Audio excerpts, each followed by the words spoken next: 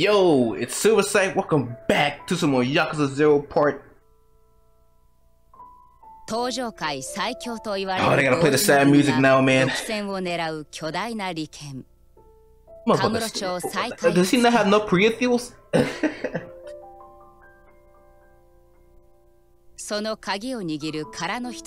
lie, Oda kind of deserved it, man. No, kind of, he did deserve it, man. All the time, he still didn't even want to come back alive to his sister just to be in good graces. 特殊な生い立ちを持つ兄と妹に情け容赦なく牙を向く。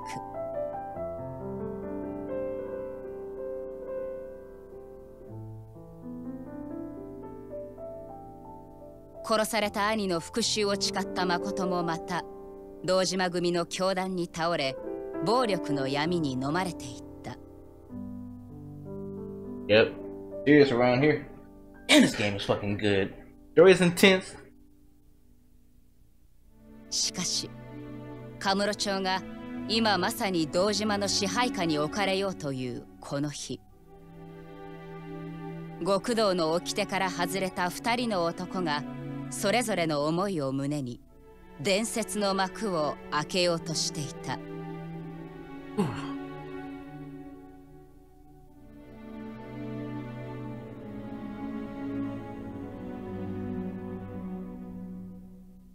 You have it already, man. Subscribe, man.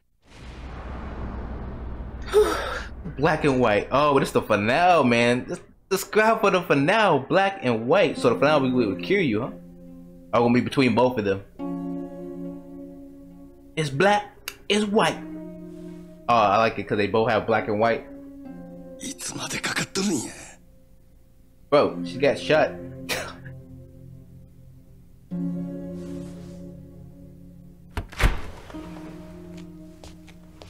終わったんか。手術はどないやった。失礼ですが、あなたは？あの子をここに連れてきたもんや。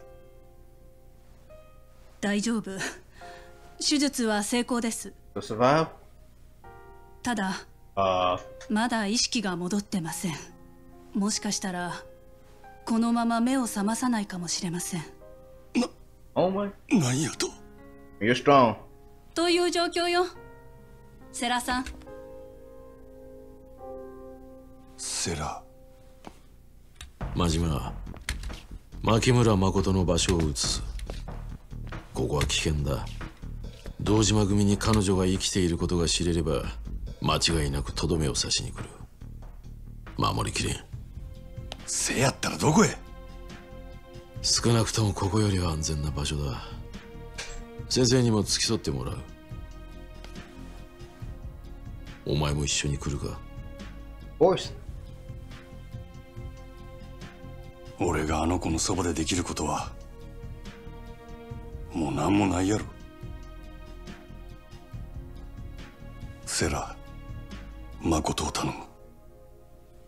俺にはあの子の代わりにやらなあかんことがある。これ以上あの子を黒の世界に踏み込ませたらあかんのや。堂島組がおる限りあの子は意識が戻ったとしてもまた狙われる。せやから俺が全部しまいにしたる。お前まさか堂島と差し違えるとでも言うのか。先生もあの子を頼むで。なんとか手尽くしてあいつの目を覚ましたってくれや。Yeah, she's pretty.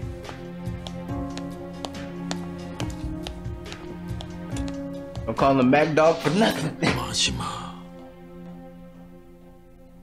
Him and Kiryu, bro. I like how the stories intertwine. Can we just like, can I just fight between both of them? Just switch when I want to? Can I just do that on this chapter?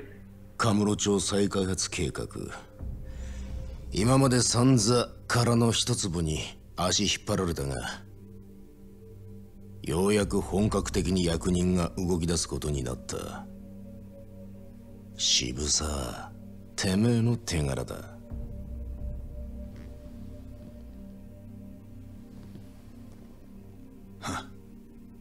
そんじゃこれからは渋沢を頭って呼ばなきゃいけねえわけですか。その前にまだやることがあるでしょう。何の話だ。風間組の始末です。橘不動産、日教連、奴らの陰で糸を引いてたのは風間の頭ですから。堂島を裏切ったけじめはきっちりつけねえと示しがつきません。He knows too. And he's motherfucking 後ろ smart. にいる風間の頭を消すってことかい。そんな中途半端なやり方じゃてっぺんなんか取れねえよ。脅し以外はズブの素人だな。てめえなんだその口の利き方だ。 Oh shit. Been quiet the whole time. He dead. He can't if they try for real. 風間組の息のかかったもんは全員だ。連中を登場界からきれいさっぱり消さねえ限り桐生みたいな跳ねっかりがまた出てくる。ほら徹底的にやらしてもらいますよ親父。 Can we fight Sabasaur already? Pissing me off. 今度の若頭は血の気が多いぜ。 Fucking too ugly. Fucking wide faced ass motherfucker. Get hit with a frying pan.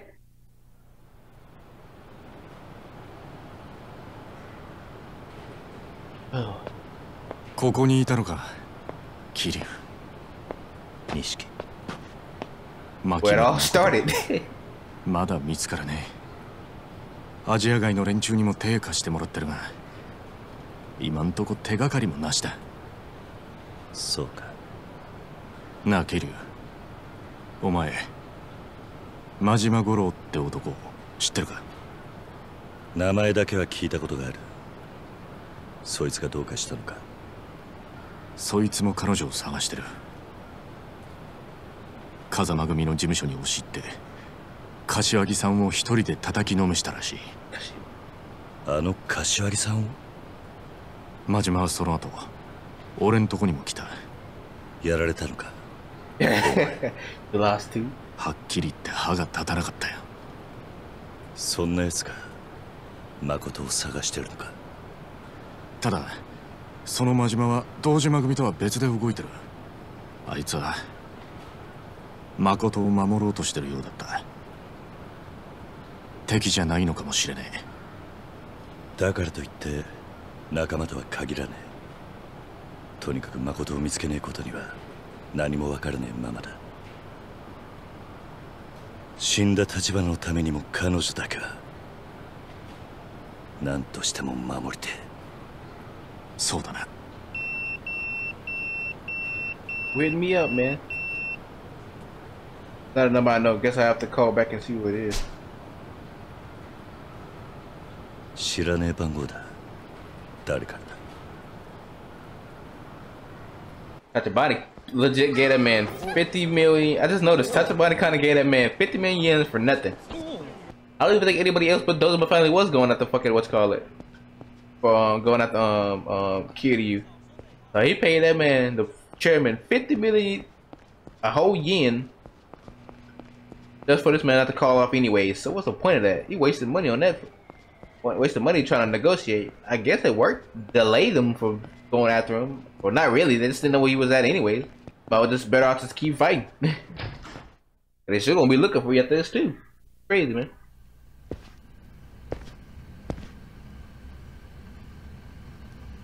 桐生さん、あんたの客はあっちだ。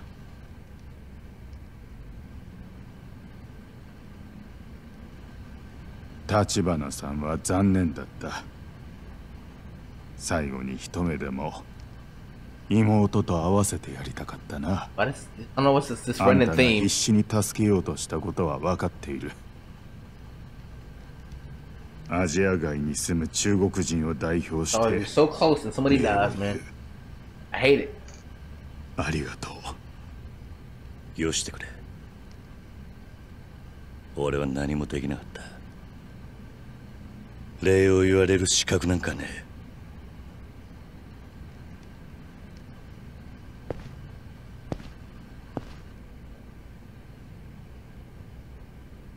ゆっくりはしてられません。話ってのは。お前はもうゆっくりしていい。それを伝えに来た。え？牧村誠が堂島組に撃たれた。一応峠は越えたが、まだ危険な状態が続いている。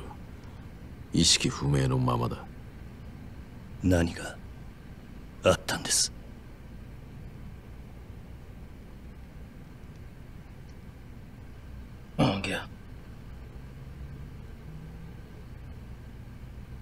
それじゃ彼女は目が見えるようになっていた。少し光を感じる程度だがな。それより幸い堂島組はもう彼女を殺せたものと思っている。早速カムロ町再開発計画の本格着手に動き出した。しばらく彼女に危険はないだろう。でも真島って男は彼女が生きていると知っているんですよね。信用できるんですか？おそらくな。あいつはもともとSHIMANOの命令で牧村誠を殺すように動いていた男だが、今は心底彼女を守ろうとしている。ただこの先どう動くかはっきりは分からん。それより堂島組だ。若頭補佐の渋沢が堂島組の次期若頭に決まったらしい。これから実質的に堂島組を動かすのは渋沢になる。奴はこれまで表に出るタイプじゃなかったが、筋を通し耐え忍びながら力を蓄えていた。だが渋沢組は若い組織。久世剣能会や阿波野の太平一家の上に立つには強い力を示す必要がある。となれば真っ先にやるのは旧風間派の徹底的な排除。Damn, that just always do each other's plans, huh? 特にお前は目の敵にされるぞ。それに殺しの濡れ衣も晴れてない以上、薩もお前を追ってる。Damn, they forgot about the police. お前はカムロ町を出てしばらく身を隠せ。時間さえ稼げればまだ希望はある。希望？牧村誠の意識が戻れば殻の一坪は日教連が取る。え？そしてそれが風間さんの真の狙いだ。なんだと？あの人は今堂島組の拡大を止められる唯一の対抗勢力として俺の日教連に白羽の矢を立てた。橘も殻の一坪を日教連に渡そうと動いていた。全てはこの俺を堂島宗平に代わる登場界の跡目に据えるためだ。それじゃおやっさんはあなたに登場界を託したってことですか？そういうことになるな。知りませんでした。あなたとおやっさんにはそこまでのつながりが。俺もお前ほどじゃないが風間さんには世話になってきた。俺に極道のイロハを仕込んでくれたのはあの人だ。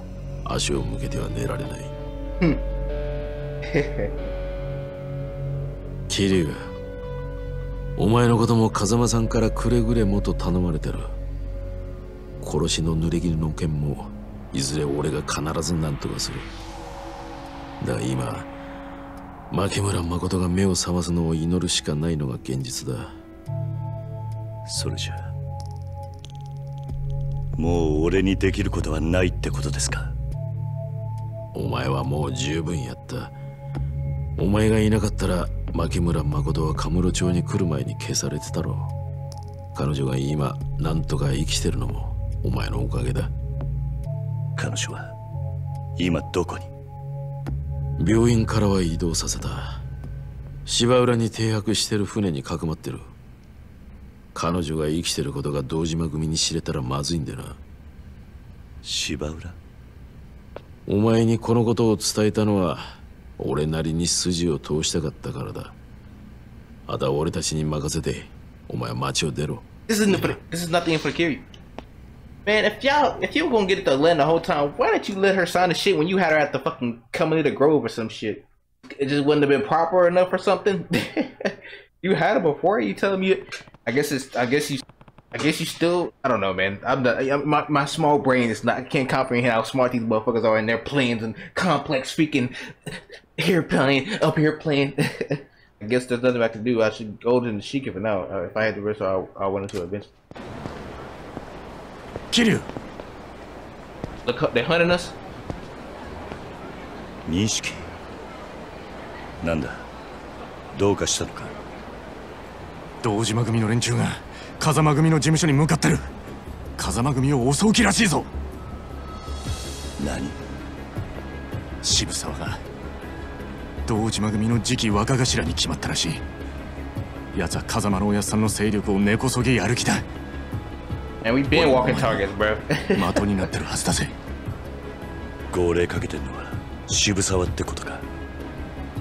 すぐ街の中堂島組で溢れる。俺ら街を出るしかねえぞ。おい、いたぞ。桐生と錦まで。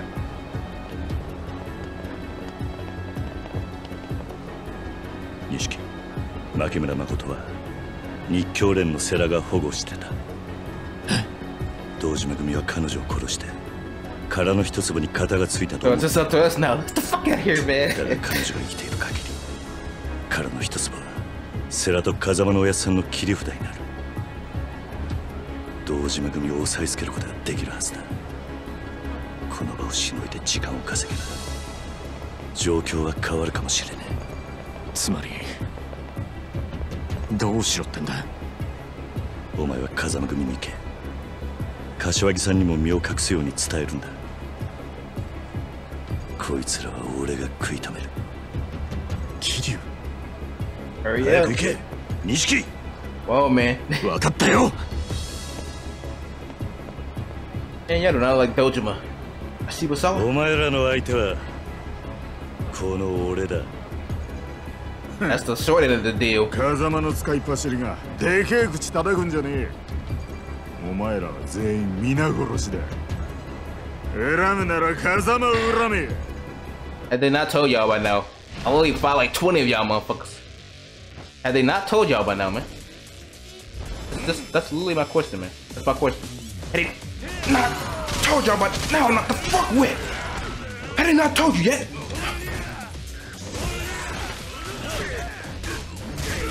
Huh? Huh?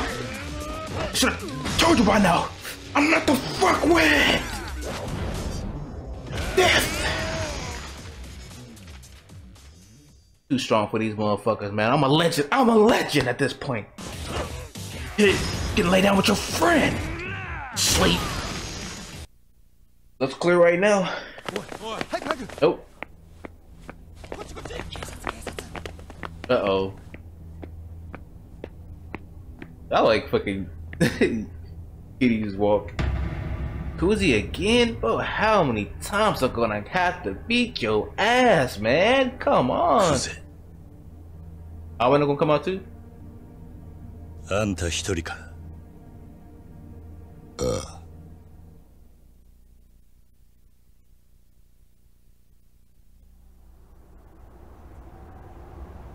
You gonna just shoot me now? You can't beat me with your fist. 組の人間は引かせた。てめえとやり合うのに For real? 余計なちゃちゃ入れられたくねえんだな。How do you hold your mouth, bro? For real? まだ風間組には手出しちゃいねえよ。錦山も事務所の中だ。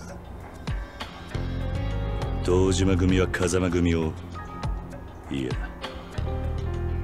風間のおやっさんをどうする気だ。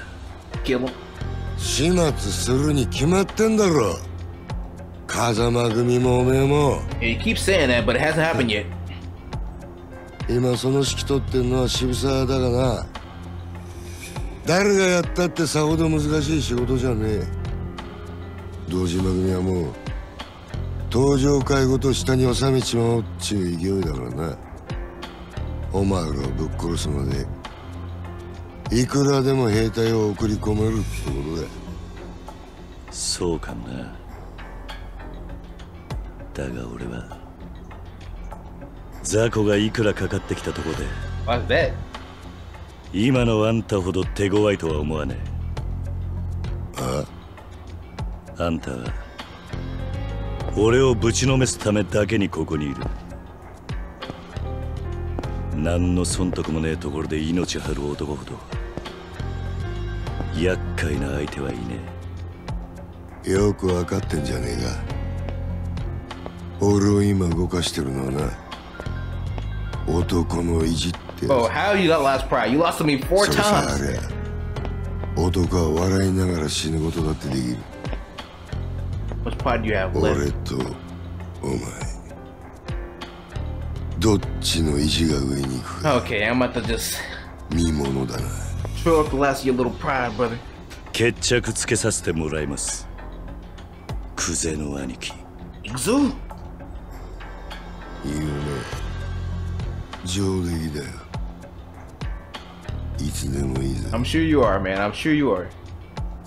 殺す気でかかってこいや。 Come on, man. Come on. Watch that.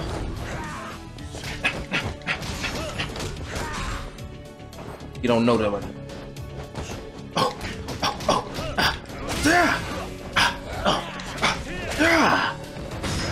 Stop that shit, Kuzi. I'm not losing you, bro. Just stop it.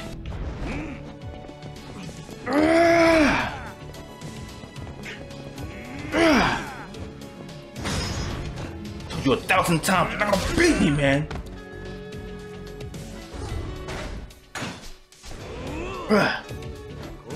Come on.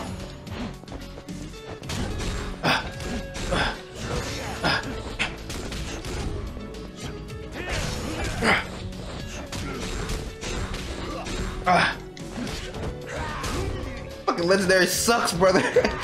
It sucks. He just dodges. I was better off a rush. I can't, man. I can't with this. I can't. It's too slow. Get up.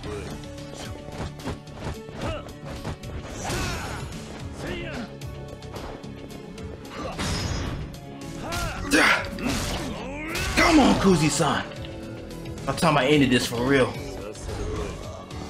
Feel it, huh?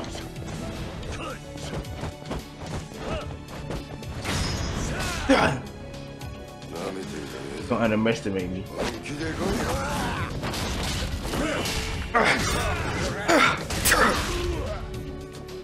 Come on, Kitty.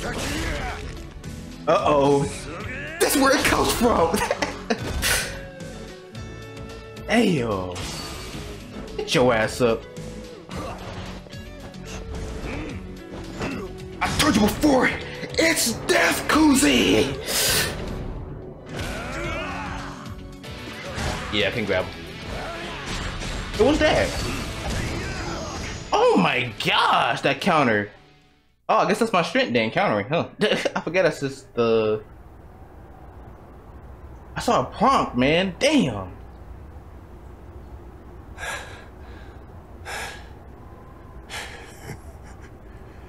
Nante yaru da teme wa.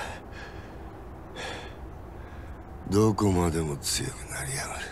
That's great.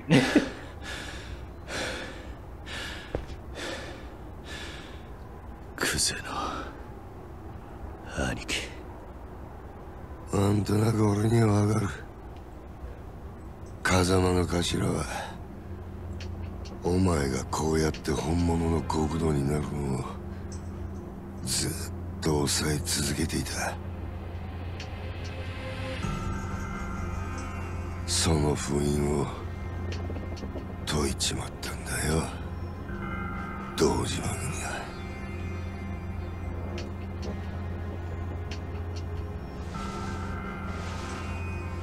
だがお前の他にもう一人、そいつも今本物の極道になろうと必死にもがいてる。DOJIMA？日教連に逃げ切る。そこに奴が渋沢がいる。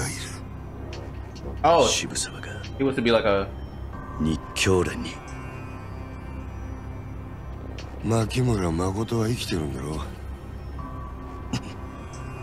渋沢は殺し屋に女を撃たせるときわざと死なねえように Oh, he wants the property though.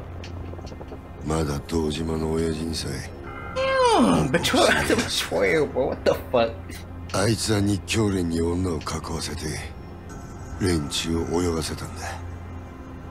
そのアジトを突き止めるためにな。なんだと？女も世良もおめえも風間の頭の息がかかってる人間は全員根絶やしにする。そうやって渋沢は初めて堂島の頭になれる。本物の極道に。桐生！錦。今アジア街から連絡があった。渋沢が堂島組を芝浦に向かわせてるらしい。もしかして日教連は芝浦にいるのか？ああ、誠もそこにいる。マジかよ。ならすぐ行こうぜ。桐生、車回してくるからよ。分かってんだろうな、桐生。てめえは極道の一番深いところに足突っ込もうとしてる。I don't care. 風間の頭が止めたその道をこのまま進む覚悟があるんだったら My choice is my choice. 行けや！ええ。全部覚悟の上です。クゼの兄貴。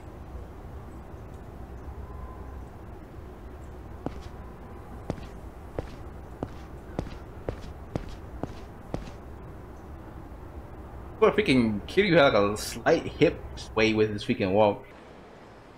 So I could see both their endings. I mean, we might well see Kiryu's first and do Majima's next. I already made a different save file, so I'm ready to end it. ああ、大丈夫だ。芝浦までやってくれ、錦。日教連は船をアジトにしてる。わかった。Alright, I already made a save file. I literally made one just in case. I thought we was done with Majima, but we got to see this side of the story too. You see, going to. But how do you know about this place if you go to Tojo Clan? He has to have a different ending, right?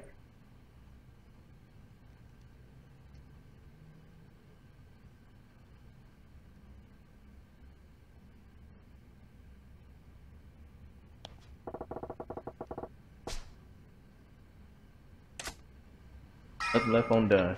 No Kiryu stacked. I can always come back though.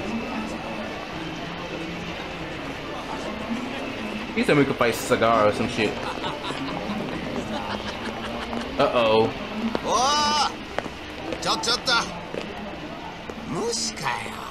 Y'all again? なんだよ、忘れちまったのか、俺らのこと。あんまり偉そうに街歩いてた。またボコボコにしまぞ。I'll let you beat me, brother. Uh-oh, he is not in the mood right now. Oh, you a bit. He is not in the mood. Oh, shit. Okay, buddy. This is gonna be funny, guys. This is gonna be real funny, right? Stop. Break his shit. Break it.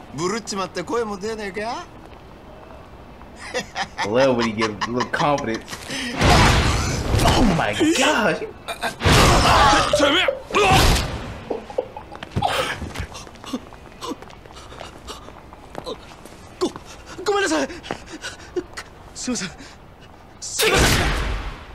Yep, same shit he did to me.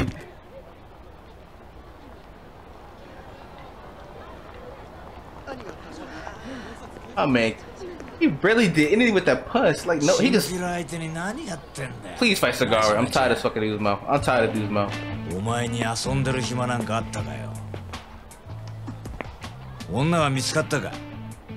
tired of you, dude. I ain't playing.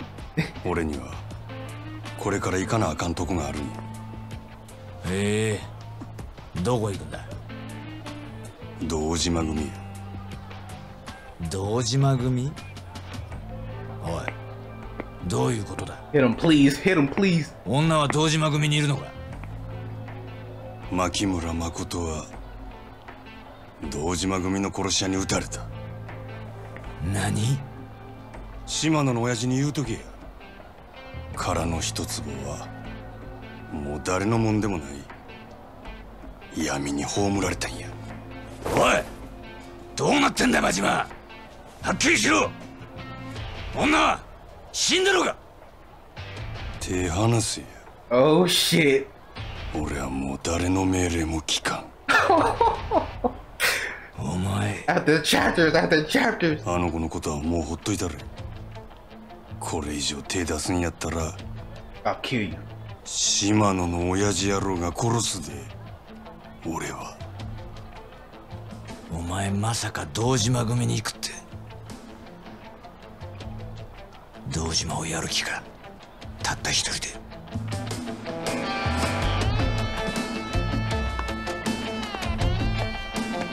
女一人のために狂っちまったな、真島ちゃん。狂犬みてえな顔してるぜ。Hey, the name. やっと檻から飛び出したな。I wish he hit that motherfucker at least. Hey, that's what's. Oh, that's why he got his name. Oh, that's dope, man. I still would have hit his ass. I'm sorry, I would have just slapped. Straight up, man. Motherfucker been abusing you, talking shit to your ass. You ain't even hit him. Oh, that just stop. てめえ誰だ？おい、なんだてめえは！誠から伝言預かってきたおせっかいな殺し屋じゃ。Pick Kiryu, but I get to fight as Majima? Oh, we're going to see a straight ending with him. It's just showing what happens to what you call it, and I guess after that it's gonna show what happened to Kiryu. Oh my shit, dude.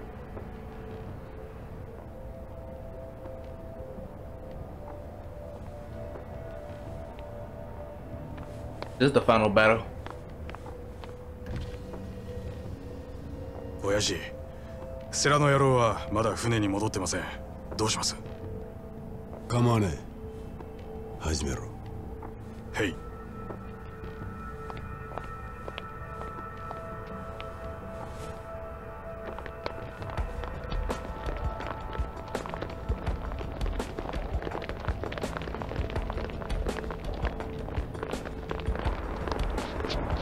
なんだありゃ。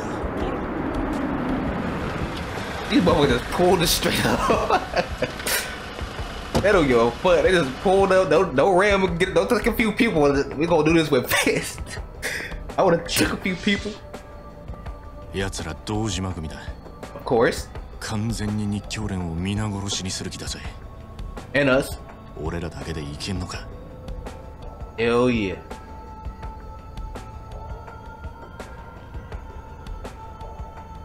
やっと来たか。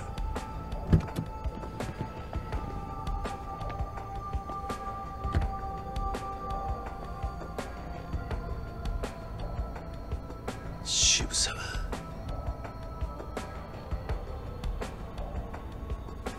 渋沢！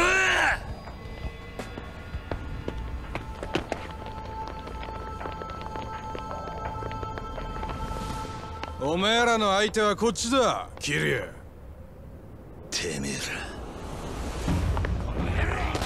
Oh shit. 日教連だ。おら、撃ち返せ。Where's the police? Is it fucking gunshot war? A whole lot of war.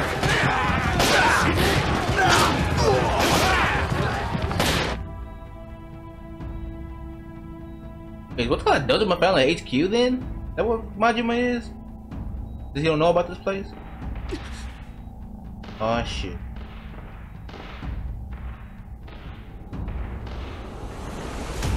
Really a bloodbath.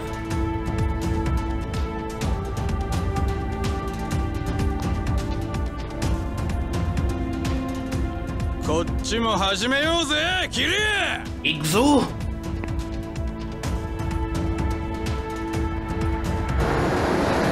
Kasugawa-san? Kazuma family? Let's go! What are we about? Oh. こいつら。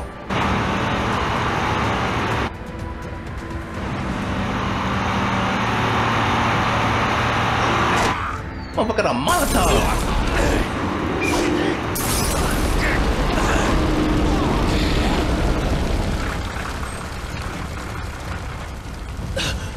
Kashiwagi-san! 風間組か。桐生、錦山、お前らは船だ、渋沢を追え。不当の連中は風間組が引き受けた。桐生、行こうぜ。行こうぜ。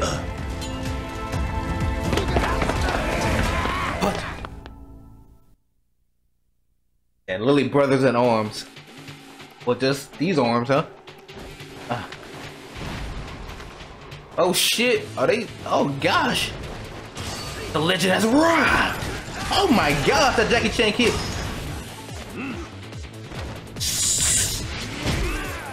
Look a weird looking DDT. I'm sorry. I won't even kill. You got a grenade, huh? Yeah.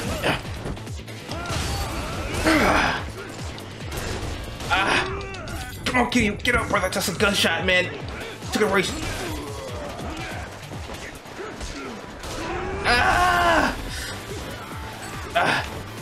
Get the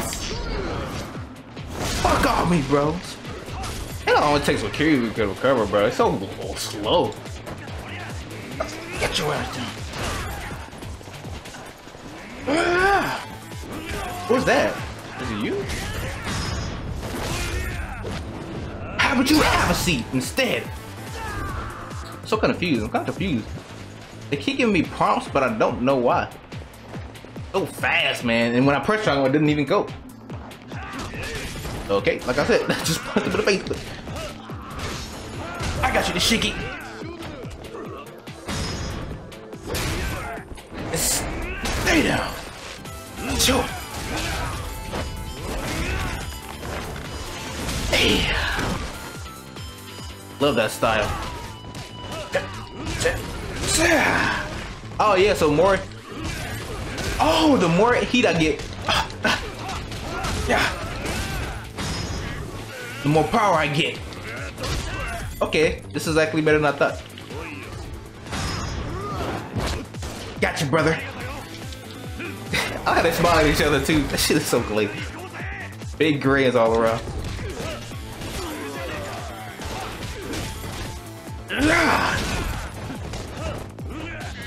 Let's keep your ass down, brother. My God. Yeah.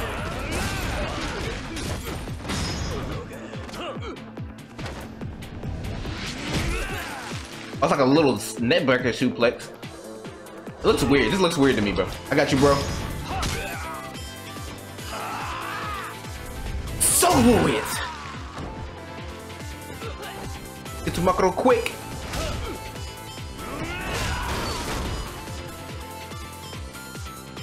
Let's go.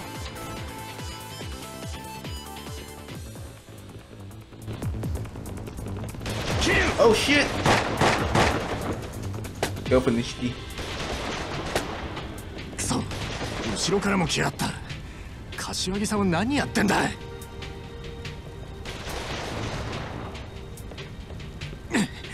桐生、俺がここで連中を食い止める。I got you, bro. 一人で先に行け。You come out of this motherfucker alive, man. I'm trying to celebrate after. 心配すんな。俺は大丈夫だ。お前は誠を守ってやってくれ。急がねえと渋沢に殺されちまうぞ。だがいいから行け。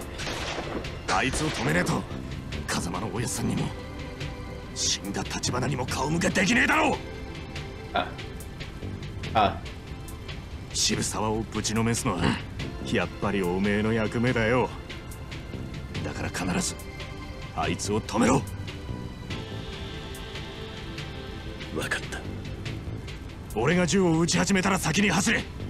いいか、俺が追いつくまでに渋沢と片付けたよ。よし、行け。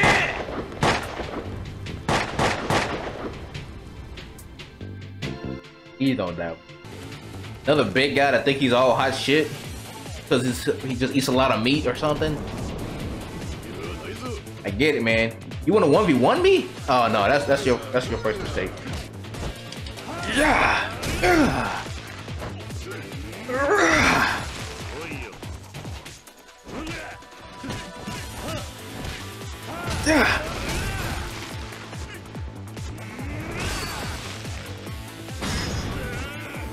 Face it, bro. You're trash.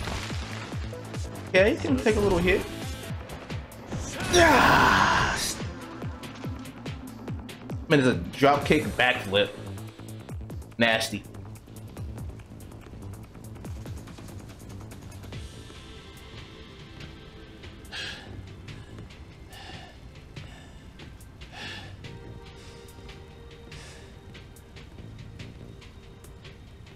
Damn already?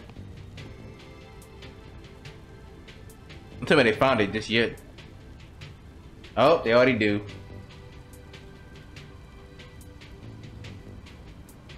Motherfucker pissing me off how smart he is. I mean, it's kind of basic knowledge.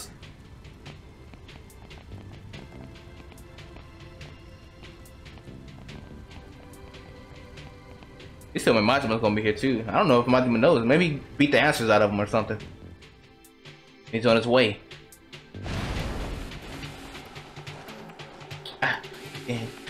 Gonna get stupid Sato family. The man think he can stop me, but it ain't gonna happen like that. Sato, Sito, just shut your ass down, brother. Get your big ass out of my way, man. Jump on the ass. Oh my god. That's it. That's enough of that. That's enough of that. No, they're pissing me off now.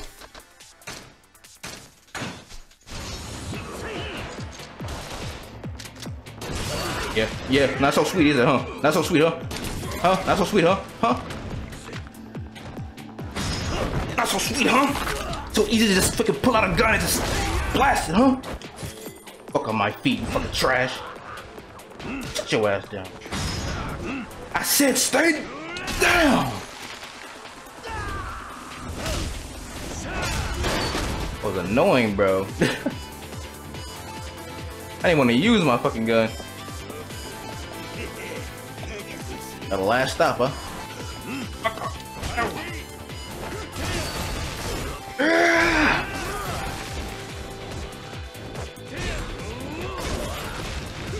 Oh my. That can't be serious. That can't be serious. And you're done. Oh, you're alive. Okay. Okay, I like that. But now you're done. What you gonna do, brother? Have to toss your ass out the boat?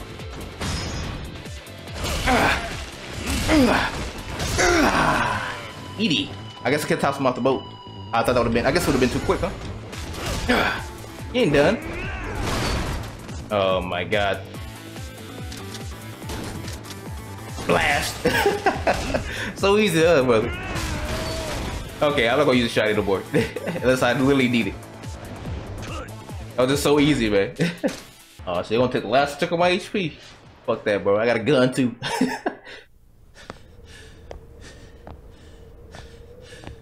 I have a gun to her head.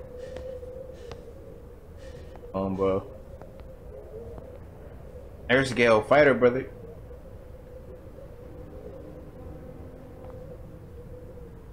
Shibusawa.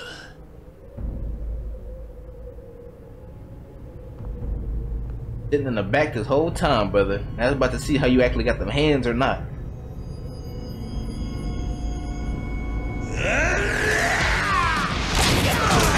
Somewhere else. Oh, he's in the Dojo family, HQ.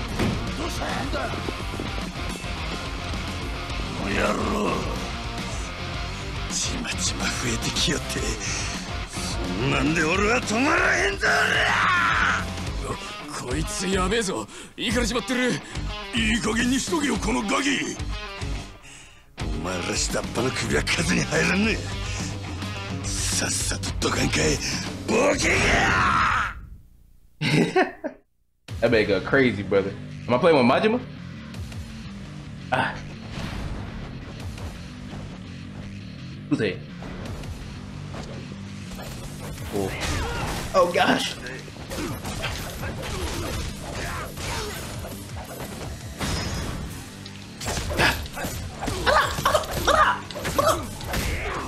Nakamura. Said I didn't stand a chance, huh?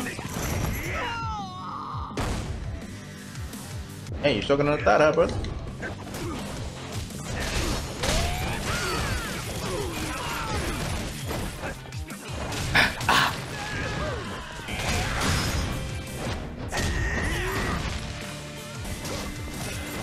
Freeze. Stay mad, bro. Did you see? I have to burn a ponytail. Me. Can't rock that shit. Take it out your head. Might want to snatch it off. Well, box of nails. Oh shit! The fuck?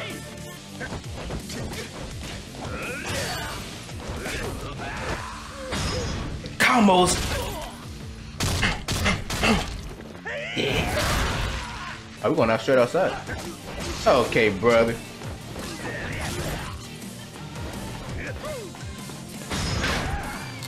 Nice blade you got there. That shit is so clean, bro. The way he just hits it to him, that shit is so clean. Okay.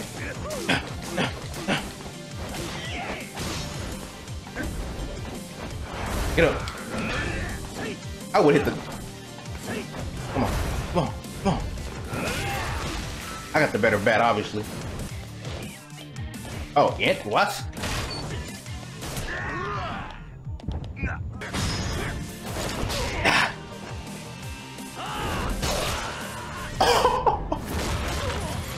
That was fucking smooth. I was saying, pow.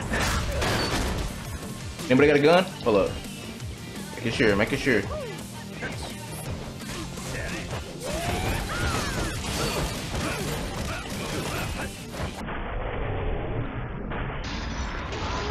Oh, he died! Motherfucker got a shotty, bro.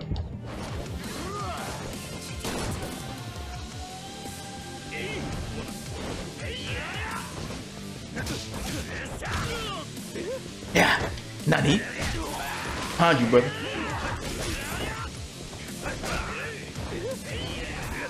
How you miss me, brother? Right here. Yep. Yeah. Finish him. Let me see how that shit work. Let me just see how that shit work. Fuck off me.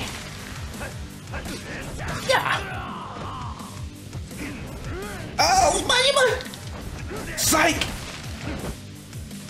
I'm fucking flying.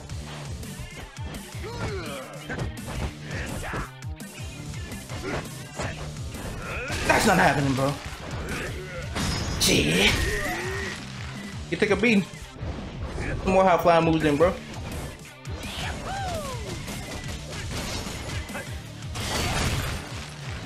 Oh my gosh, that counter. Oh, nope. Are we going to fight Arano? I think we are. Kuzi's hurt. Arano might be here. DOJIMA himself.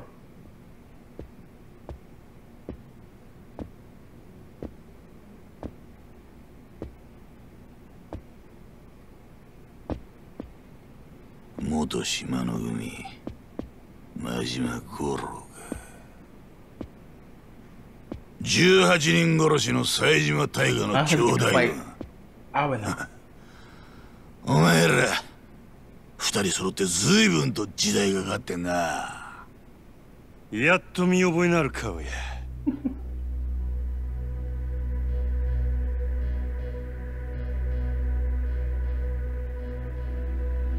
頭王座の阿波野ってもんだ。顔ぐらいは知ってだろ。ああ。お前ほどの男が今は堂島組長の玉よけか。お前の目的は女の復讐か。そのためだけにたった一人で堂島組をここまで攻め込んでくるとはな。賢く生きるつもりはさらさらねえらしい。極道が小賢しく生きる方がよっぽどアホらしいわ。今は世の中金が支配する時代だ。その時代が求める極道の姿ってのがあんだ。生き方の良し悪しじゃねえ。おめえが時代に合ってねえってだけのことだ。本気で備え思うとるんやったら俺に言い訳する前にさっさとかかってきたらどないや。自分のくだらん生き方を見分け面でごまかさんで済むで。なるほど、そうかもしれねえな。おめえみてえな熱のある男にはついごまかそうって頭が働いちゃう。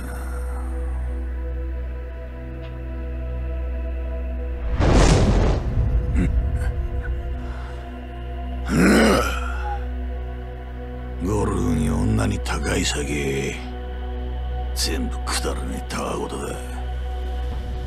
そいつを漁ってるうちに俺の背中に背負った線をえらく色あせちまった。Like a dragon slayer? もともと俺は人を殴るのが好きでな。相手がムカついたから殴るんじゃねえ。殴るのが好きだから殴った。You really do like talking a lot, bro. からの国道のくせにいつからかてめえの血流すのが億劫になってな。金まみれの小賢しい極道を演じるのが楽だって気づいちまった。もっとも楽に生きるのが楽しいとは限らねえがな。Your body doesn't match your せや face. ったら It just doesn't. 最後にお楽しみができてよかったやないか。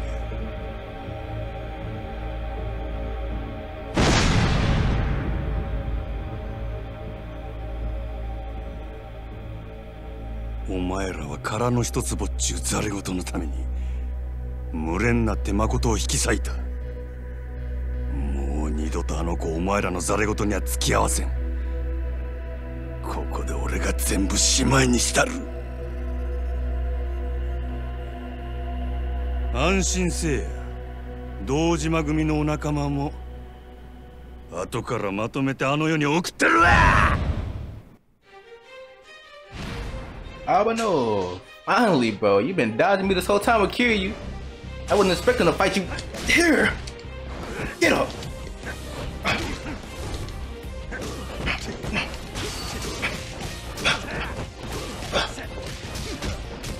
Get on this. What? Start on.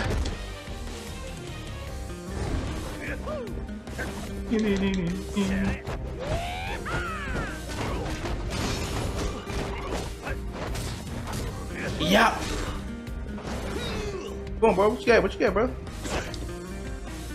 Fuck off me. Ah. Get up.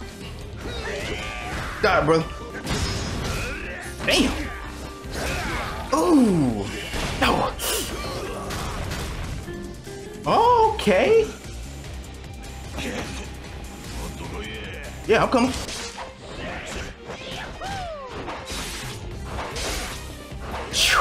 Oh my god, that was smooth. I can't lie. That was smooth.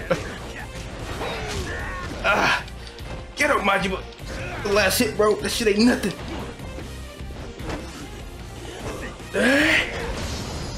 Fucking Hurricane on that motherfucker.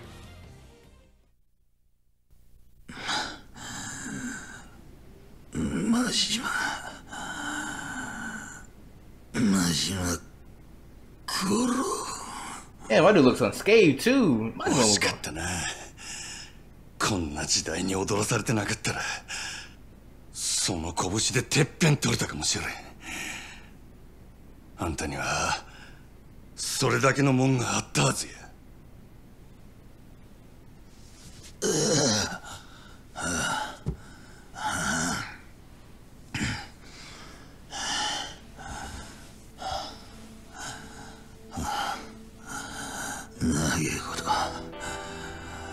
ここどやってるとや正直てめえの立ち位置が見えてきちゃう。風間の頭みてえな男がいる限りてっぺんを取ることができねえなんてな。俺もよもう少しおめえみてえにバカだったらよかったのにな。Backhanded compliment there. 俺かてそないバカ正直に生きてきたわけやない。せやけどな、俺の周りにはバカに生きてバカに死んでった男たちがおった。Same. そいつらのくだらん生き方が俺は男の最高の生き様やと気がついたんや。ラッキーなんだなお前。I didn't understand a word you said, to be honest.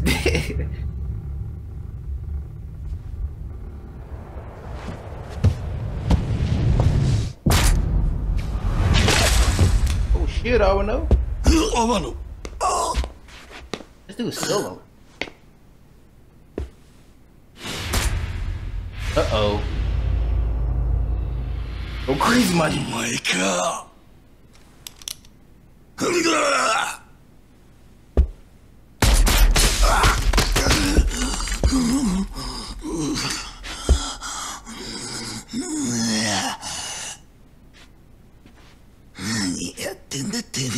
Damn, everybody just loves taking bullets from Majima. 二人腹割ってる時によ部外者が余計な真似してんじゃねえぞほら。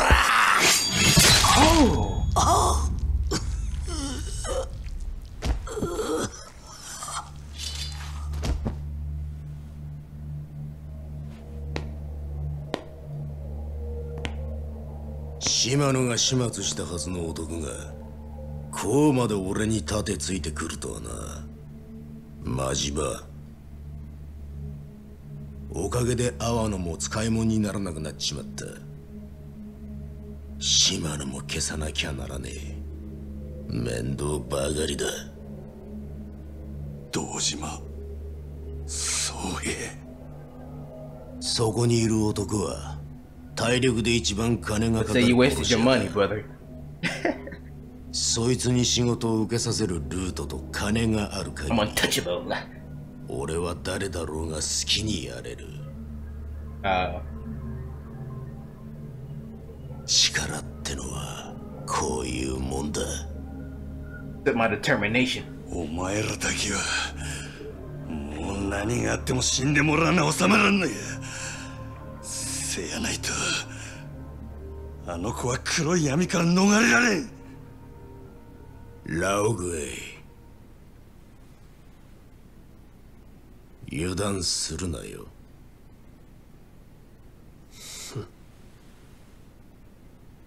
地獄の底まで引きずり込んでるわ堂島。 About to kill you, we're gonna fight this dude too. Damn, this finale is heat. So what, bro? Fake ass Wolverine, I'm about to whoop your ass.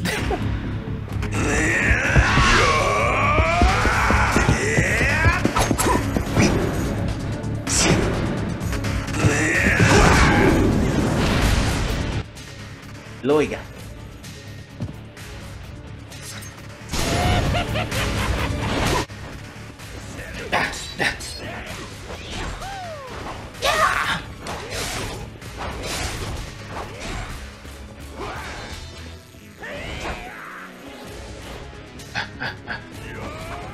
Psych!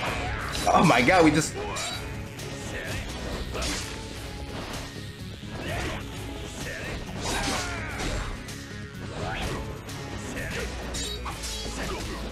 Yeah!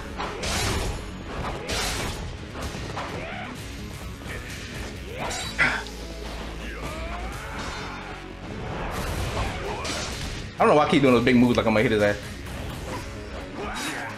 Oh gosh.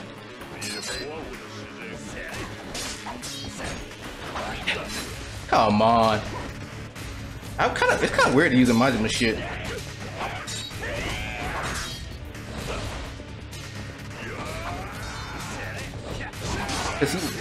Cause he's momentum to do anything, and if he doesn't have the bar, he can't do shit. Where he get the fucking Chinese saber from? Ah, psych! Gun and a saber. Oh my gosh! Yeah!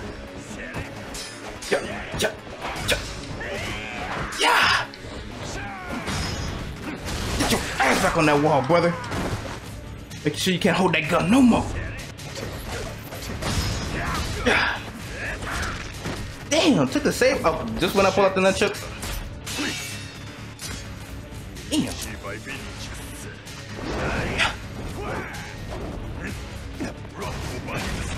Use the blade, use the blade. Oh, no, you did something else. No! You're not taking my other eye. Take his eye instead. Oh, no, okay. Stubborn, man. Yakuza.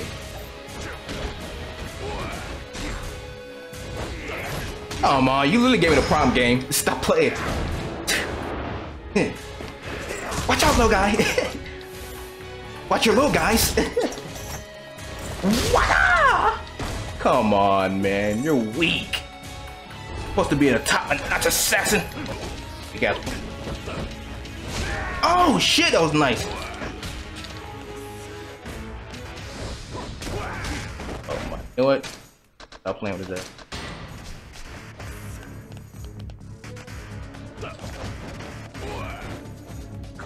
Yeah. Come on, man. You take 20 years just to fucking do a taunt, man.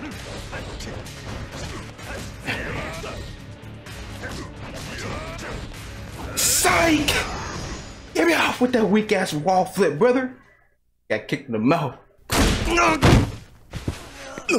Yeah. Hell, he's surprised. He gonna have a gun.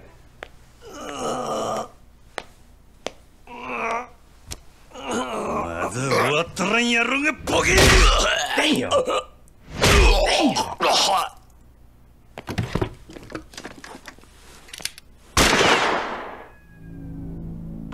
おとなしく待っとれや。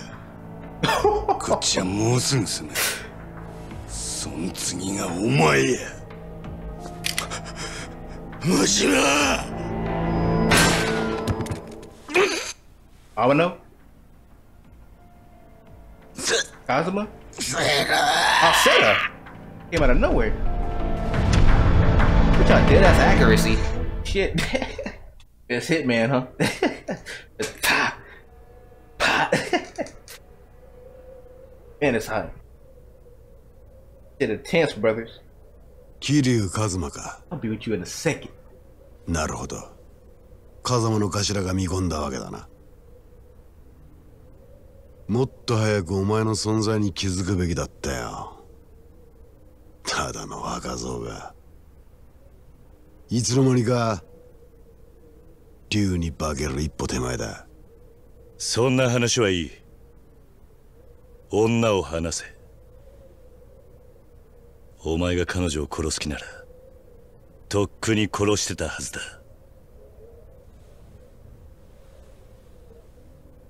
先生、その子を連れて離れてろ。もう用は済んだ。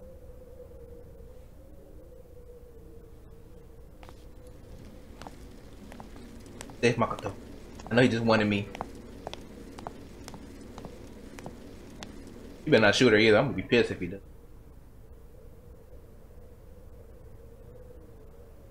Damn. Dude, his gaze is his fucking gaze. I can't use gaze is fucking intimidating this shit. But like. 女を始末するのはお前を殺してからだ。それで風間の息の根は完全に止まることになる。セラの野郎は後でじっくり料理すりゃいい。今俺がやらなきゃいけねえのはお前だ。風間の極道を継ぐお前をこの手で始末する。俺が欲しいのはあの風間慎太郎を超えたっていう看板だ。何？人間ってやつは金や権力を手にしたところで最後には花が求められる。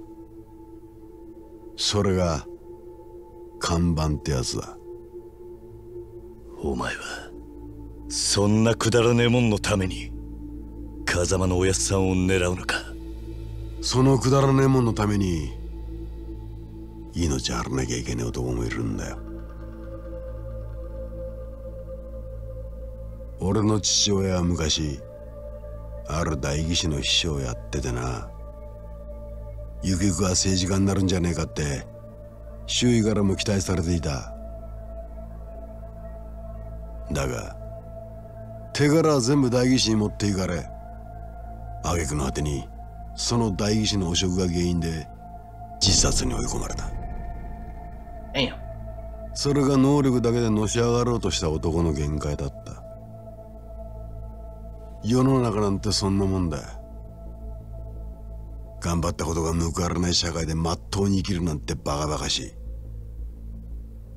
だから俺は力が全ての裏社会こそ自分を生かせる道だと思った。必死になって金も作った。親父が欲しがるものは何でもくれてやった。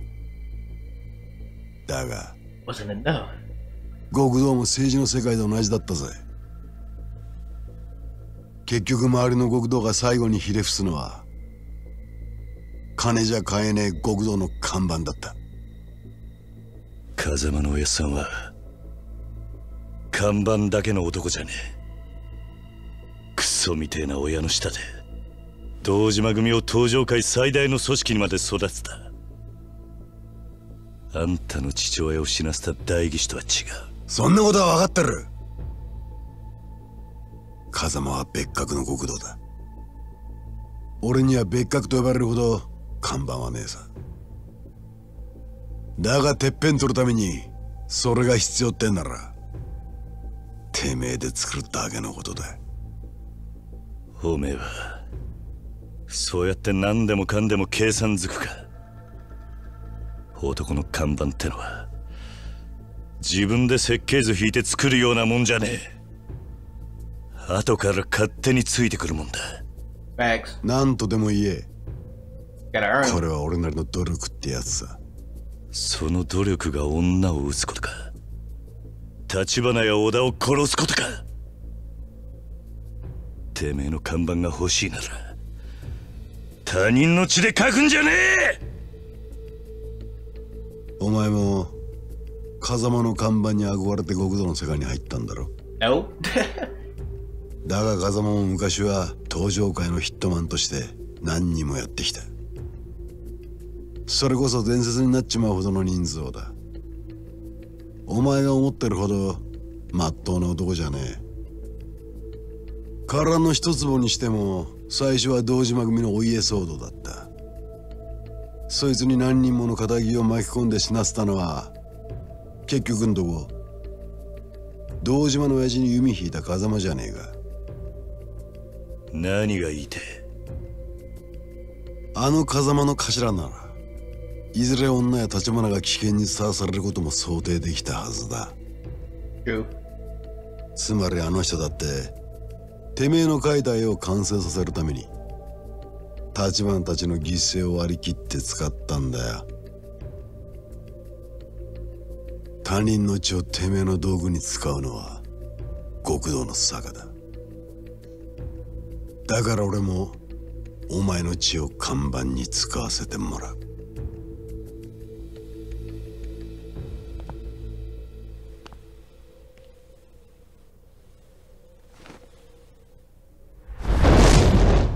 Damn, he's a dragon. Versus the unfinished dragon. 竜背負ってんのはお前だけじゃねえんだよ。お前を殺し風間を越えて俺ら堂島の竜になる。俺はそんな肩書きはいらない。だが竜は一匹でいい。ああ、お前の言う通りだ。付き合ってやるぜ、そのくだらねえ戦いに。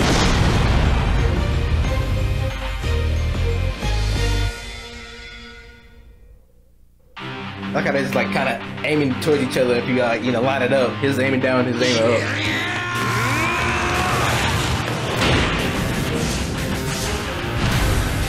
Oh, that's dope. Oh, never mind. They're looking at each other. That's dope. That's dope. That's what's.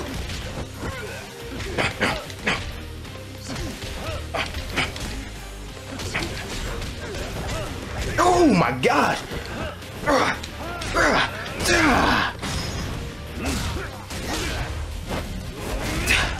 Come on, Kiji!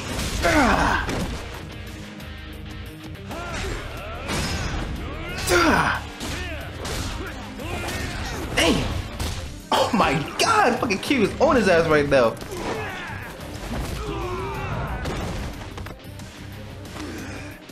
God damn! I told you I ain't nothing to play with. Psych! Cheers, huh?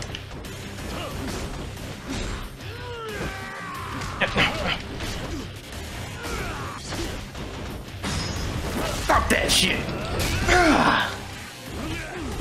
Get up already! Damn! You got to do me like that, bro. Stop grabbing the fucking chairs! Now let me use my chair. Jeez, what the fuck was that? Yakuza.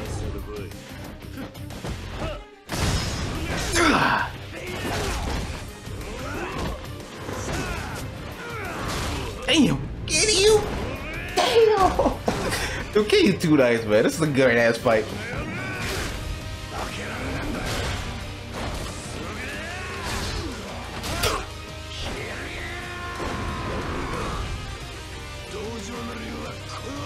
Oh, for a title! This game is funny, but did you see? I'll kill you, shit, man! You fucking take too long, man. You ruined the momentum.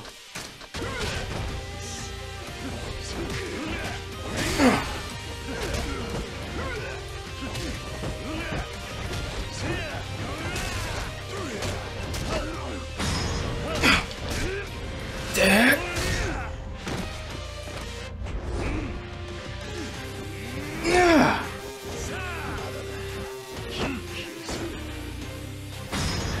I told you before. Please give me some button mashing.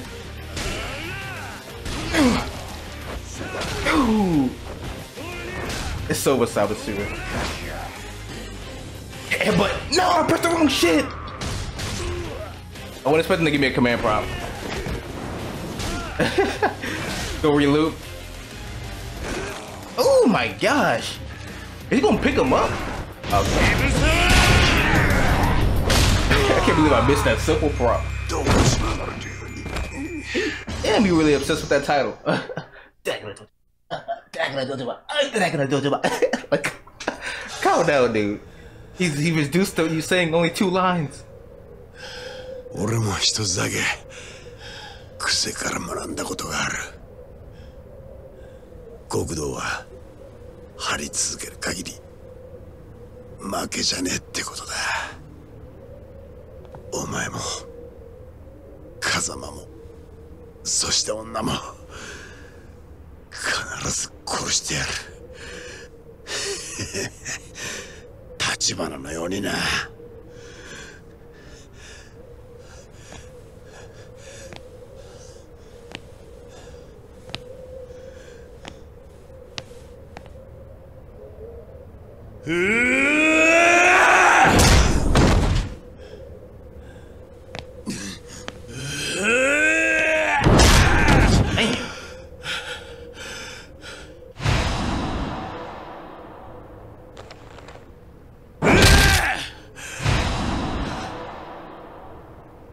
Damn.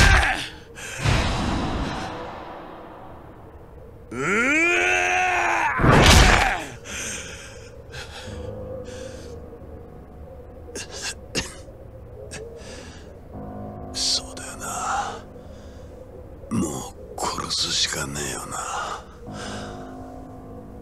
この俺を。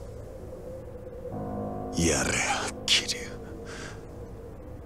それでこそ風間慎太郎を継ぐ Let him make his own path. 国土だ。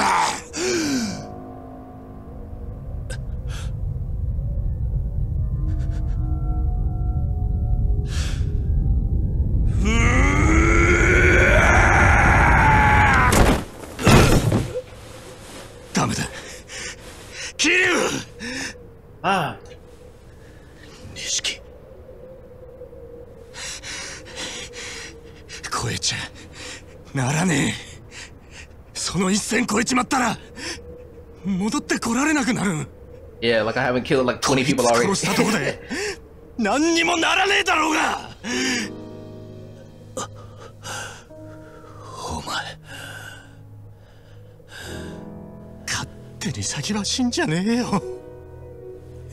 兄弟踏みとどまれ。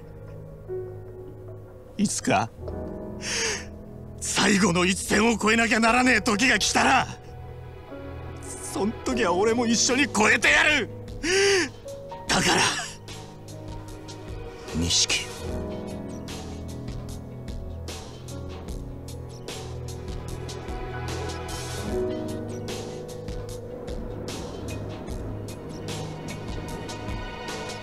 A spill for nothing, man.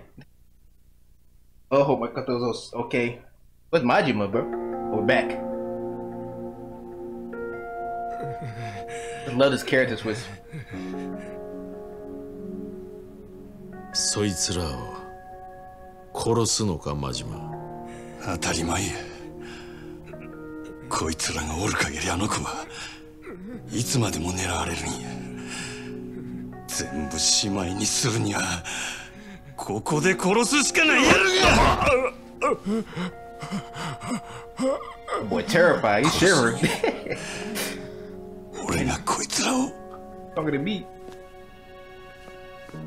誠の代わりに。彼女がそれを知ったら苦しむだろうな。 How? 何? He literally wanted them dead. 感謝するかもしれん。謝るかもしれん。だがいずれ彼女は必ず苦しむ。 How? 冴島大河が18人殺した罪を背負った時のお前と同じ苦しみを味わうことになる。Oh, she said I'll go to prison? 自分の手がきれいなままなのはお前が代わりに手を汚したおかげだと。 That's okay. そう気づく。 As long as he knows he's safe. I think with fucking Sajima. 自分のために人殺しになった者に償う方法はこの世にない。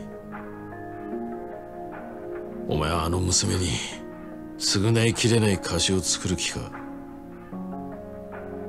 What are you talking about?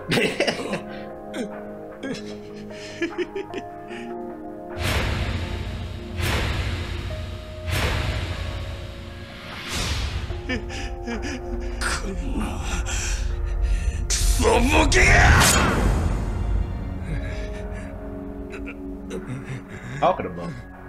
せやったら俺はどないしたらいいんや。こいつら殺してもあの子を救うことにならん言うんやったらどないせっちゅんじゃ。 Oh, she said I had nothing to do with this, bro. You mean save her? もう終わったんだ、マジ What are you talking about? This should have nothing to do with her in the first place. Save her? What are you talking 誠 about? は意識を取り戻した。今風間組の柏木たちが病院に移送してる。誠が意識を。何言ってる。女が生きているのか。バカな。それじゃあ殻の一粒はあの土地はどうなった。堂島さん、殻の一粒はもう彼女の手を離れました。 We are. うちが新しい土地の所有者です。1000億も出してもらえりゃあなたに売っても構いませんがね。何？堂島組の時代は終わったってことです。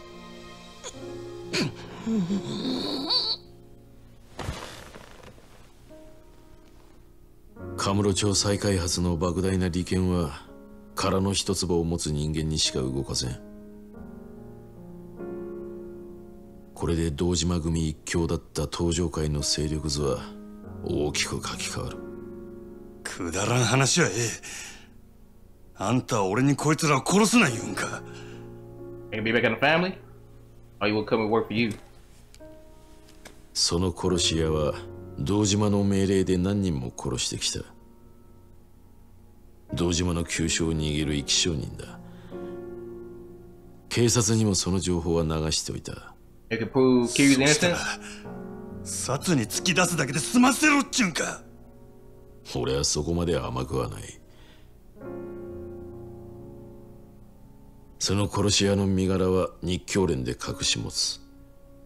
東上界最強と言われる堂島組をこの俺が裏から操る切り札としてな。それにその殺し屋はここで楽に殺すより死ぬまで例の穴蔵にでも閉じ込める方がいいだろ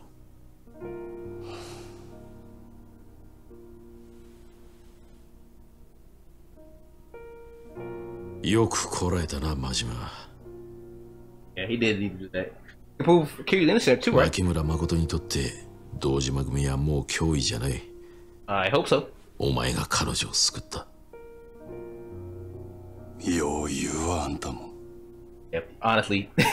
俺を栄養に利用したっちゅうわけか。島野の親父と同じように。ここに来たらたまたまお前が一人で堂島組を潰してたってことだ。俺にそんなこと想像できるわけがない。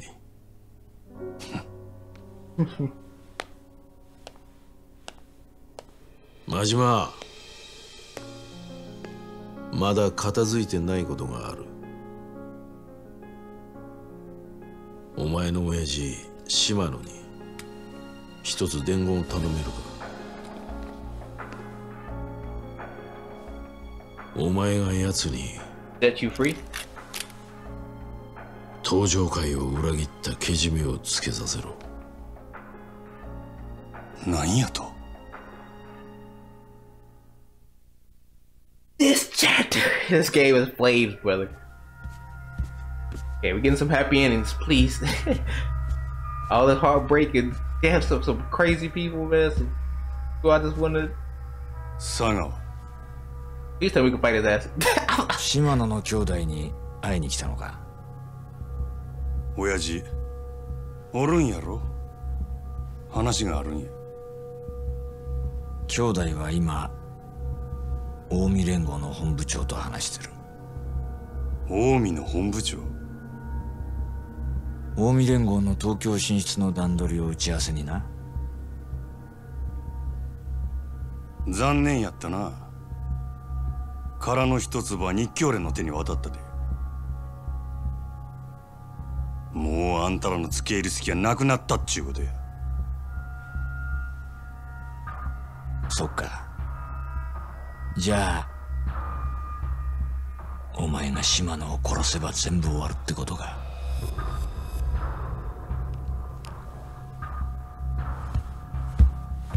なあ、楽しかったよな。なんだかんだ言って俺ら。Oh, shut up. I'll shoot that.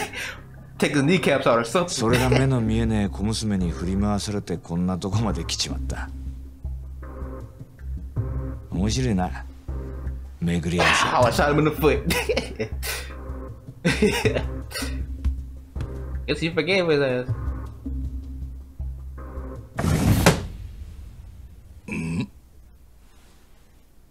真島。親父、日教連の世良から伝言を預かってきました。ほう。東上界内部に関西と通じてる裏切り者がおるそうです。殻の一粒を近江連合に売ろうとしたその人間を島の組で突き止めてほしいと。そんな話ようのこのこ言いに来た。He's scared of your ass, bro. 真島、セラは親父に身の潔白を証明してほしいと言うてます。おもろいやないか。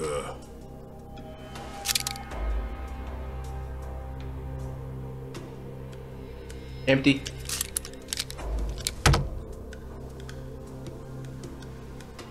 Oh. せやけど俺は何があっても親父の子ですわ。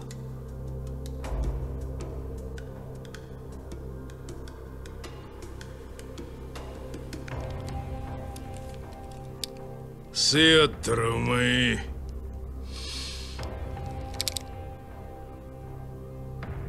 わしの身代わりになって死ぬこともできるな。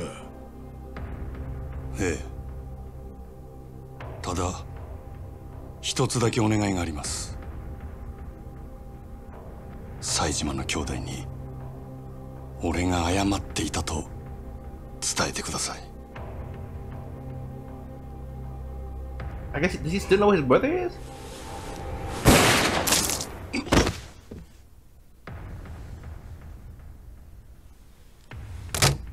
これがわしの答えや。セラに言うとけ。からの一坪も近江の本部長もわしには何の関わりもない。親父。お前に一つ教えといたる。ただのし上がりたいだけやったら目先のことだけ考えとったらええ。せやけどてっぺん取る気なんやったら勝ち方を考えなあかん。三日天下やないほんまの天下の取り方をな。風間と日教連の時代は長くは続かん。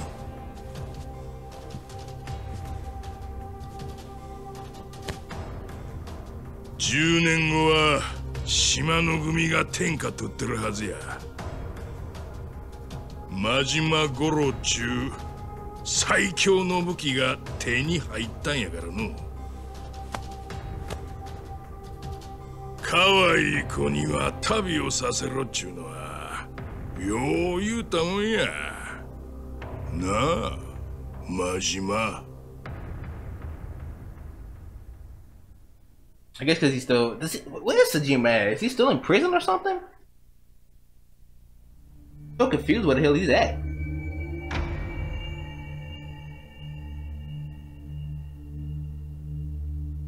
Damn near forgot about him. 災難だったな、堂島。阿波野が死に、久世と渋沢も殺にパクられた。風間が無所から戻ったところで、今の堂島組はカムロ町の再開発どころじゃねえってことか。会長代行にはご心配をおかけしております。気にすることはねえ。それより俺からもこの場にいる全員に一つ伝えておくことがある。承知の通り先代が亡くなって以来東上会は俺が二代目代行としてこの椅子に座った。同時に長らく本家若頭の座は空白だったが、この堂島からも強く押されてな、空席を埋めることにした。Damn me mad. 日教連の世良総裁を東上会本家若頭に指名する。後見人は堂島だ。他直系組長からも多くの指示があった。世良には本家若頭として引き続き堂島が手放したカムロ町再開発計画の面倒を見てもらう。 Why are you so mad? Stop shaking. It's over.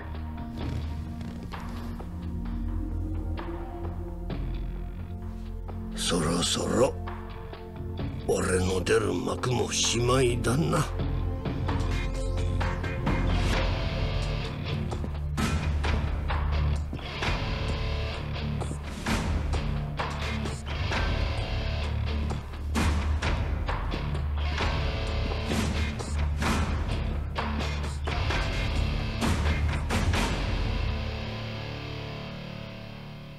Damn, he kicked a straight face.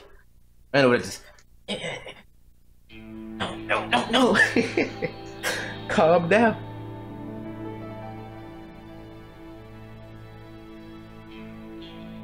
You innocent?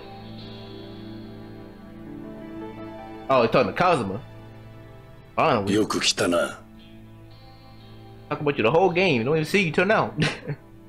すまなかった。 Better be. 苦労をかけたな。 Damn sure did. 今日はおやっさんに報告したいことがあって来ました。多分おやっさんは俺の言うことに反対します。それでも俺は、そうか。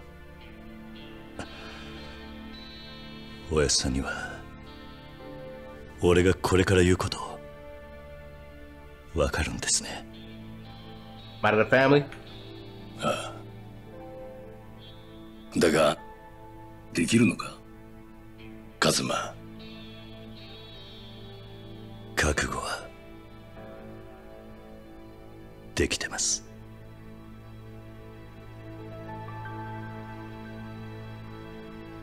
Hey, what the fuck are they talking about?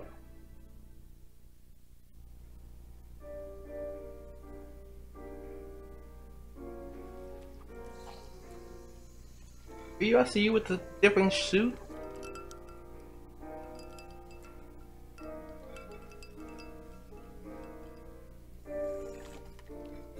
You get to see Makoto too.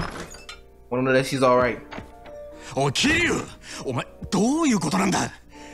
ちょっと錦山君、急に大声出さないでよ。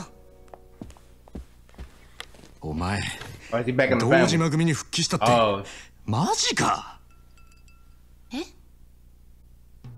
今日風間の親さんの面会に行ってきたんだろ。復帰のことも話したのか。さっき風間のおやっさんにはこのまま仇に戻れって言われた。おやっさんは俺が極道には向いてねってよ。あの人が俺を立花に預けたのは極道から足を洗わせるためでもあったんだ。それでもお前は組に戻るってのか。でもよ、ならせめて戻る先は風間組にすりゃいいじゃねえか。あんだけやらかした堂島組に復帰したら苦労すんのは目に見えてんじゃねえか。Is he gonna be over DOJIMA? もう一回考え直せよ。いや、それが俺がするべき最初のけじめだって思ったんだ。I'm so confused. 俺はあの一件でたくさんの人間のけじめってのを見せつけられた。正直すげえって思った。極道だけじゃねえ、仇だってマジで俺なんかまだまだだなって思い知らされた。そっか。でも俺もお前もまだ何が足んねえんだろうな。わかん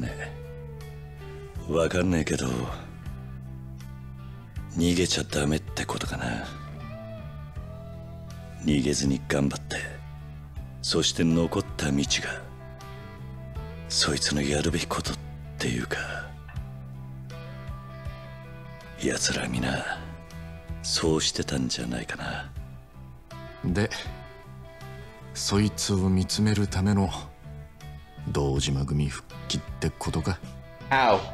ああ How? 今の俺にできるけじめのつけ方はそれしか浮かばねえ。You wanna help the man that's really sent to kill your なんとか ass? 踏ん張って俺の極道を行くさ。風間のおやっさんとは違う。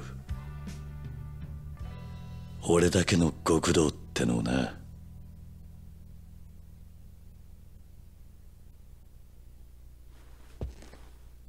I don't get it. I just. Oh, that's his new suit, huh? Oh yeah, I forgot about that one. One of the newer games. あれ？お前、いつもの一丁羅は？ああ、この前これ見かけてさ、気に入ったんだ。おいおい、真っ白の方が良かったって、バリッとしてさ。You being sarcastic? そんなスーツ、今時どうなんだよ。しかもお前らしくないんじゃねえか？ It doesn't look kind of weird on him right now. I can't lie. らしくねえか。でもらしさってのは自分で決めるもんだろう。あのなあ、けじめ取るために復帰する組を選ぶのはまだわかるけど、スーツくらい人の意見聞いたってバチは当たらねえぞ。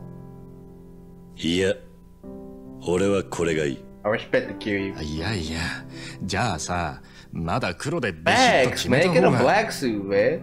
白も黒も気分じゃねえ。I'm in between. 今の俺はこれがいいんだ。I'm great. 俺が決めた。これで始めたいんだ。わかったよ。知るか。じゃあ一生来たろ。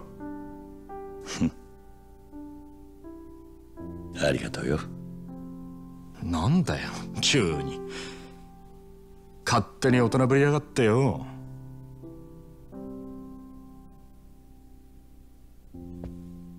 錦、俺お前にとんでもねえ借りをいっぱい作っちまった。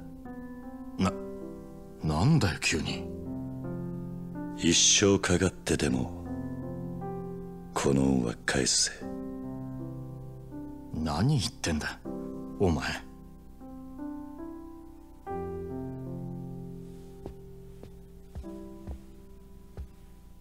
そうか。じゃあ飯でも食いに行こうぜ。お前のおごりで。おう。カムロ町で一番いい肉食わせるとこで。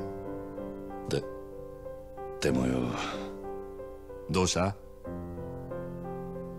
今日はあんまり持ち合わせが。Oh, fuck out of here, bro. てめえ。ほら行くぞ。いいな。Yeah, plenty of cash, man. Told Ordelia still somehow broken the story. I guess, man. If you just forget all the side shit, man, he hasn't killed anybody, he hasn't earned any money in the real estate. Why'd you change his look too? は？なんだそのへんてこなジャケットは。グランドで働いてた頃の控えめさはどこ行ったんだ。ほっとけや。俺は決めたんや。何が正しくて何が悪いかわからんこの町で誰よりも楽しく誰よりも狂った生き方したるってな。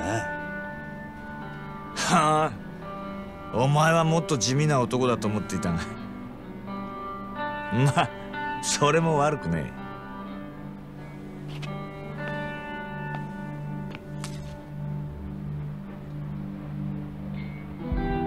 Still don't like Saga. I wish you at least punched him once. I still don't like him.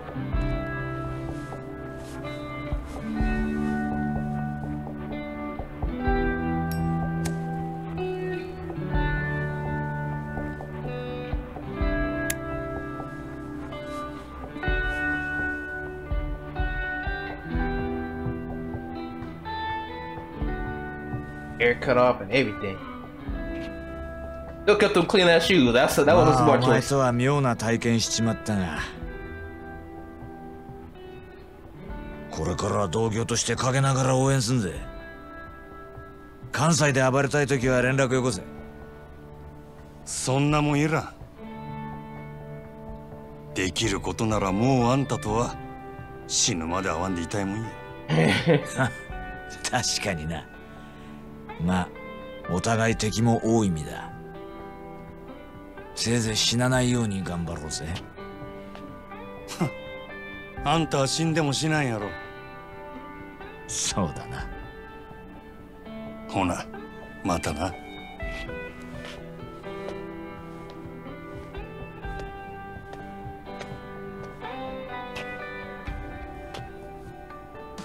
大きにやで、佐賀。は？何言ってんだお前。あんたは何があっても諦めへん。執着心の塊のような男や。あんたには諦めんことの重要さを教わったわ。俺も執着するで。真島五郎っちゅう男の生き方に。Can't see him without the goatee now. I still don't like him. I still don't like him. I don't care about this conversation. I still don't like him. If I can at least beat his ass once, I'll probably like him. Looks so weird without the goatee. あの世で待ってるぜ、真島ちゃん。Uh-oh. Throw me a line? はあ。ずいぶん早いお迎えだね。さあ、俺も行くか。なあ。Damn. How does he not hear that gunshot? He cannot be that far to not hear that gunshot. Ain't no way he's that far not to hear that gunshot. Who we know? 構わないで。話くらい聞いてくれたっていいじゃん。ねえ。君らもお金好きでしょ。女の子だから得できるいい仕事いっぱい紹介するよ。しつこいです。Oh, it's a nurse. いい加減にして。そう、カリカリしなさんなって。そうそう、お茶でも飲みながらさ。さあさあ。やめて。あんたちょっとやりすぎじゃねえか。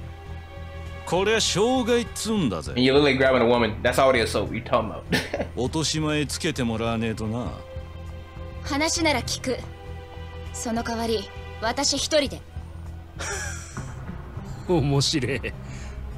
よし、お前は行け。待ってて、すぐに助け呼んでくるから。あんた根性あるじゃねえか。気に入っちまったぜ。話はホテルで手取り足取りじっくり聞いてもらいてえな。この甘下手に出てりゃ息になりやがって。I'm gonna be both Majima and Kiryu. Oh, it'll be Majima. 兄貴。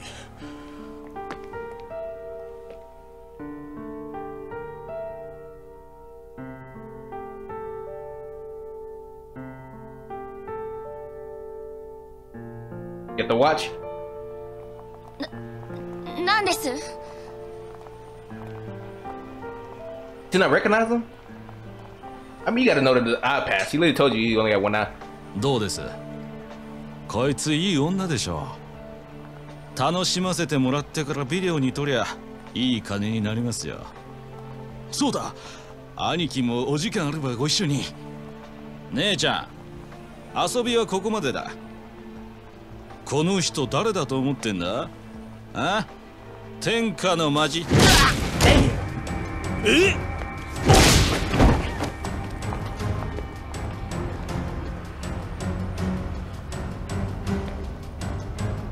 ？Like to see all sinister and shit. Be all friendly. Makoto-chan.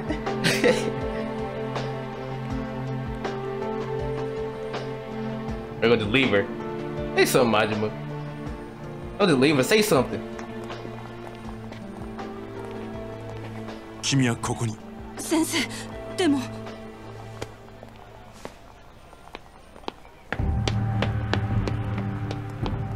先生。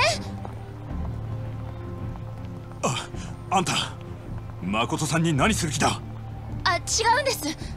今すぐ彼女から離れろ。Oh fuck you! 違う Not の。 listen. この人は助けてくれて。Uh oh.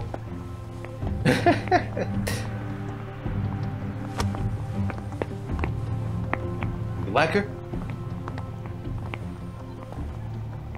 お前の女か。いや、彼女は Like her? 私の患者だ。なんや先生って。医者かいな。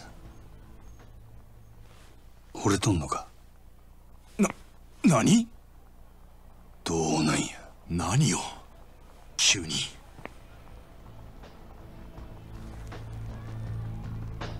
Relax. そのげんこつがそう言うとる。でも男が一旦げんこつこしられたら、そのけじめは取るもんや。I guess she didn't see it. Whoa. どうなんや、先生。I know she didn't see his face because her eyes weren't clear yet. 彼女に指一本でも触れたら。喧嘩なら相手が悪いで。あんた人殴ったらあかん。それにけじめのつけ方は喧嘩だけやない。けじめつけてくれや。俺のためにも。あんたの？ええからさっさと答えんかい。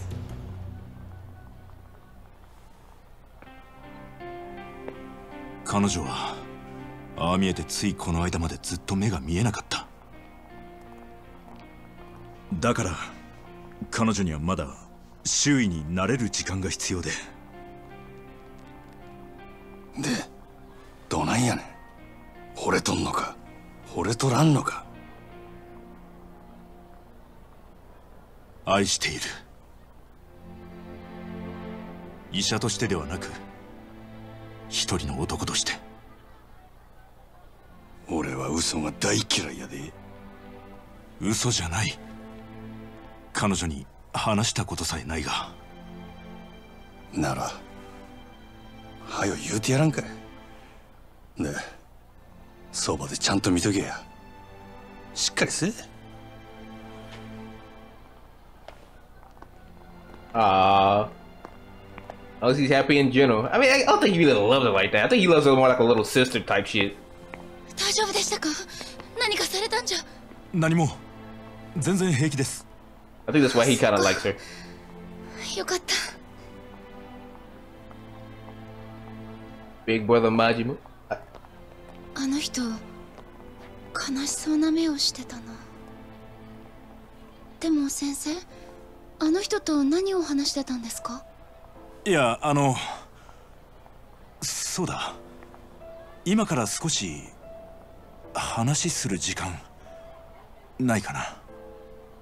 え？はい。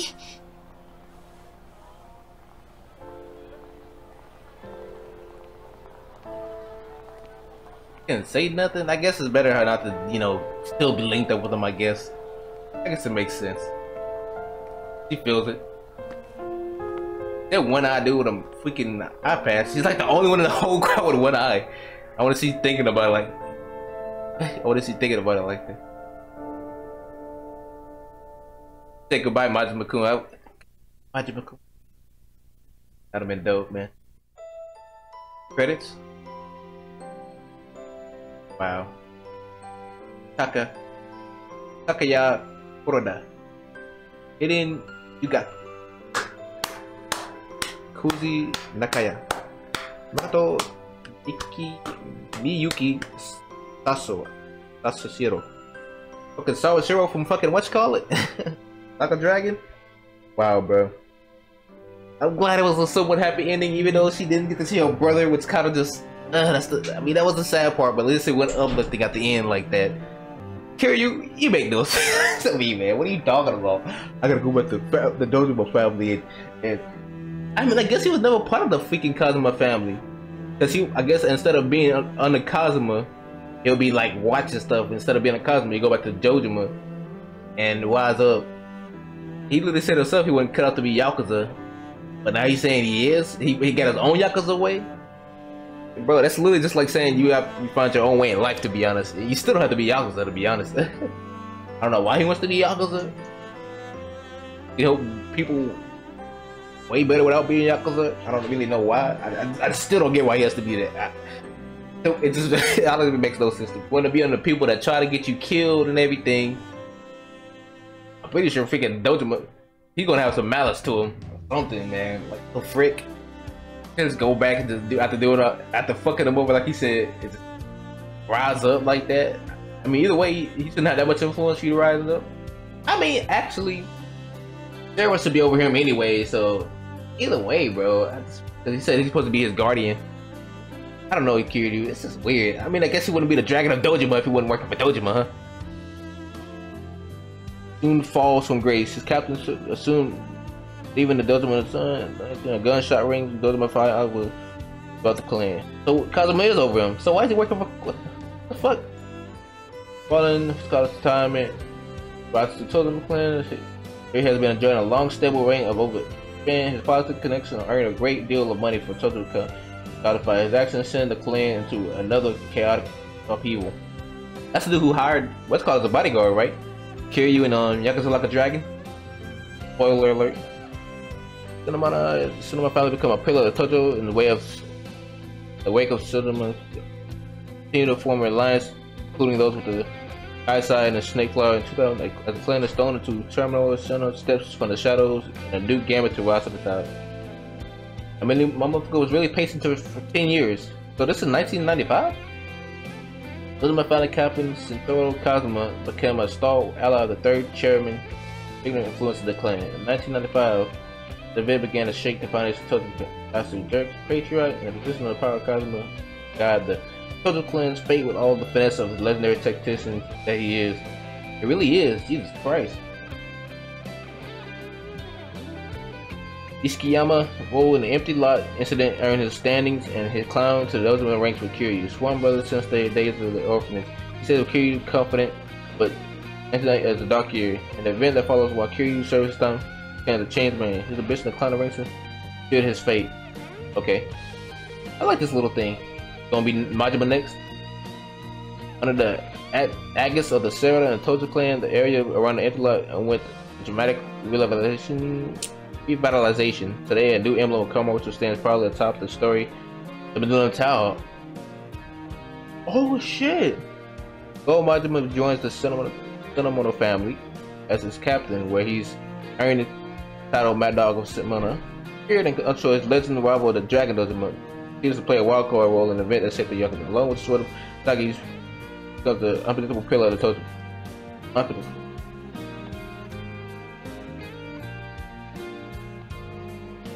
Kiryu was rise to the lieutenant advisor of Dojima family, known as the feared as the Dragon of Dojima. December 1995, an incident that changed his life forever occurs, and Kiryu serves 10 years in prison. In one massive struggle after another, Kazuma Kiryu drawn back into raging conflict with the Yakuza. His current whereabouts are unknown. Damn, they still didn't find him innocent? That's fucked up, dude. Maybe it's another incident.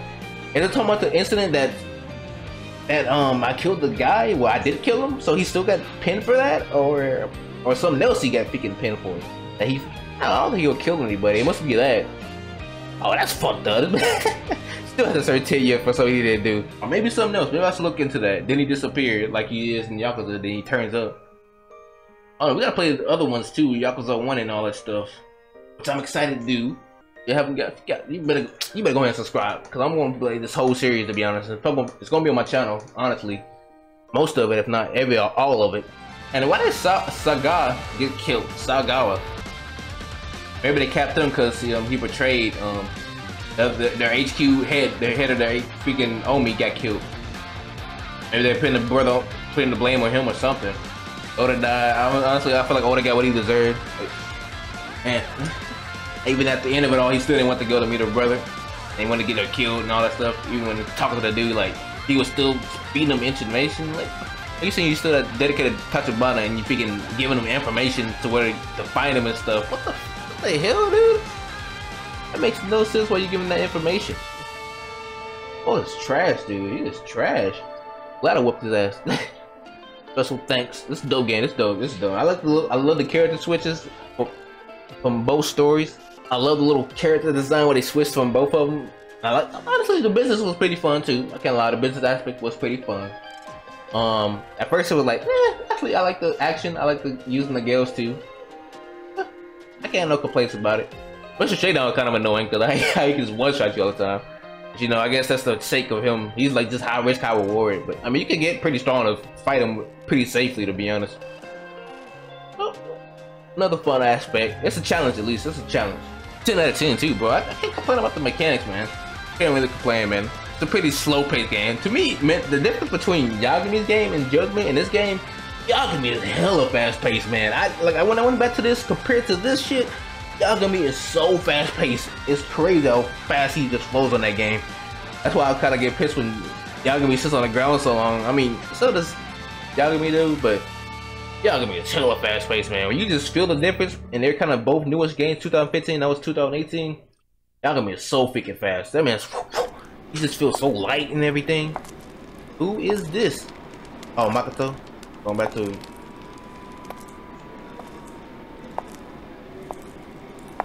empty ladder. Supposed to be the Millennium Tower. They changed this whole area then. Oh, it makes sense. Yeah, this show was a no. That part's where no, yo, it is. It is. This is what a Millennium Tower is. That building over there too. So it's dope how they just redesigned everything in this game. You know, the map's kind of similar. I mean, it's the same, but they changed some shit like that. 全部終わったよ。もうだからゆっくり休んでね。 Please nobody put a capper in her bro. お兄ちゃん。 Rest in peace, Tachibana. 私ね、たくさんの人に助けられた。リーさんや桐生さん、世良さん。マジマさん。本当にたくさん。 The fuck でも一人だけ Oh. まだお礼を言えていない人がいるの。ずっと一緒にいたのに、その人の名前も知らない。She really didn't know Majima's name. 顔だっておぼろげにしか見てない。本当ダメだよね、私って。お兄ちゃんがこんなこと言われても困っちゃうか。ごめん。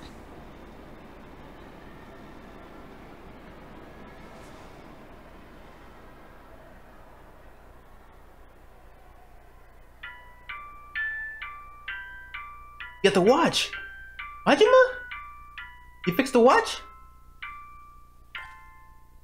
Oh, you just left it there.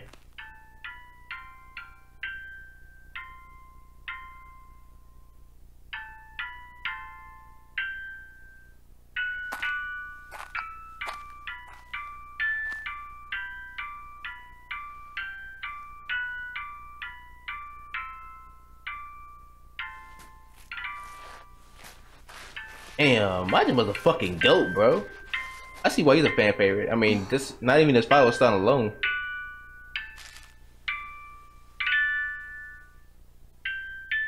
Damn, he fixed the watch and everything. He didn't even get thanked. He just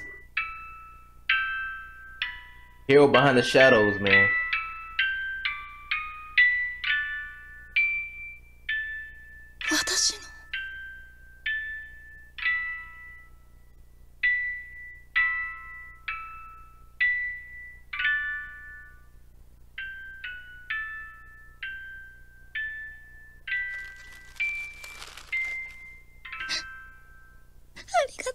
And these are a gift too.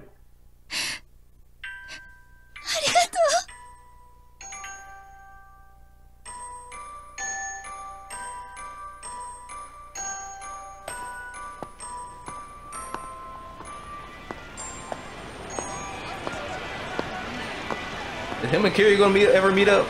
Come on, they gotta meet up. They gonna meet up. They gonna meet up right there.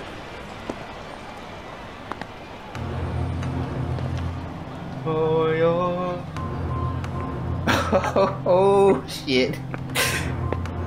Let's have music.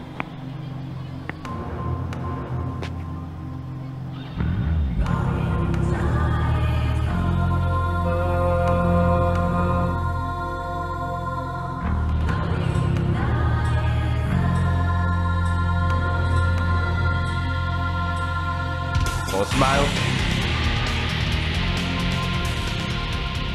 Yo. Oh. Kiryu-chan!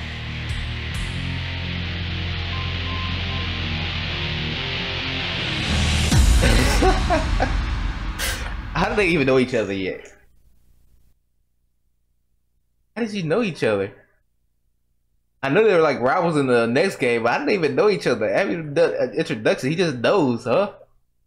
Before.